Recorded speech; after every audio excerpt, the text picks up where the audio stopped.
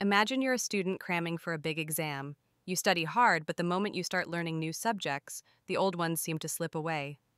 This is similar to what happens with AI models in a phenomenon known as catastrophic forgetting.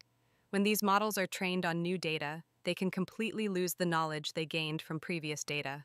It's like trying to fill a glass with water.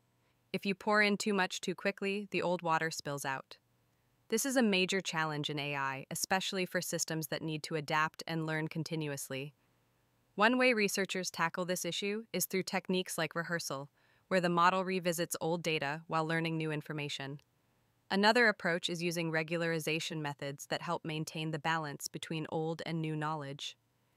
Interestingly, this mirrors how humans learn. We often forget things, but we also have strategies to retain information, like spaced repetition. So, while AI might struggle with memory, it's a reminder of our own learning processes. As AI continues to evolve, understanding and overcoming catastrophic forgetting will be crucial for creating more robust and adaptable systems. It's a fascinating intersection of technology and cognitive science, revealing just how complex the act of learning truly is.